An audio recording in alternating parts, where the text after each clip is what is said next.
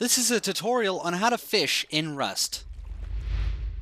Fishing was only recently added to the game, and you can actually do this by going to one of the two fishing villages. I recommend going to the large fishing village, which you can find around the coast on your map.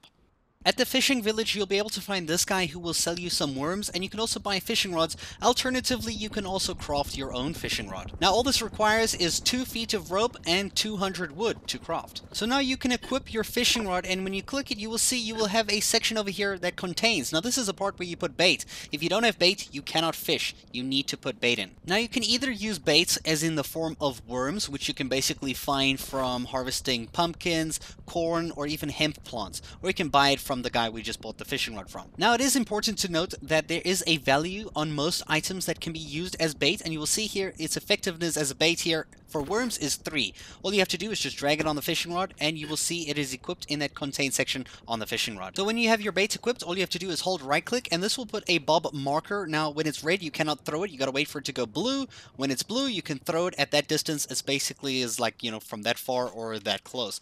And you basically now have to wait for a splashing effect so that the fish bites. And when it does, you left click.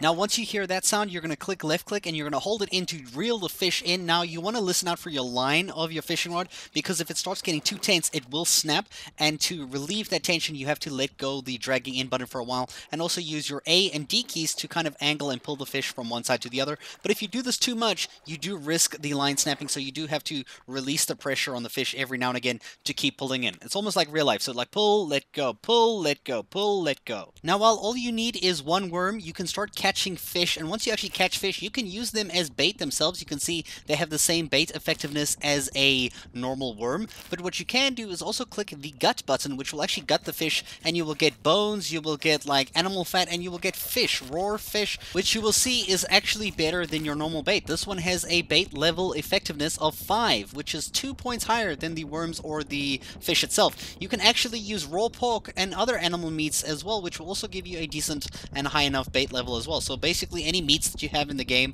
will work, whether they're cooked or raw. You can still use them as a bait. Now, there are 6 special fish in the game that you're actually able to sell for scrap at the fishing village, but they also act as something else. You can see the bait level on these are really high. This is the small trout. This is the least worth fish in the game with the highest bait effectiveness at 10, because 10 is the highest effectiveness that you can get in the game currently. Now, when you head back to the large fishing village, you'll see there is a machine here that you can sell a bunch of fish, only 6 types. This is the small trout, the yellow perch, the salmon, catfish, orange roughy, and the small sharks.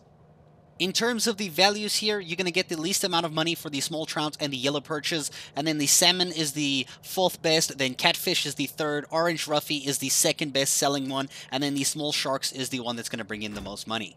So in terms of where you can fish in any body of water anywhere, but there will be only certain fish that you can catch in certain locations. For example, you can't find a shark in a lake or any like small pool inland in one of the rivers. You'll only be able to get them out in the far sea areas. And obviously, when you have baits of higher quality, you will catch better loot and better fish. If you don't really have a good bait, you're going to be catching low-end quality, like, you know, items or fish stuff all the time. You just really have to master this, like, pull and push thing, because that's the one thing that's going to really throw you off. I hope you guys enjoyed the video, and thank you so much for watching.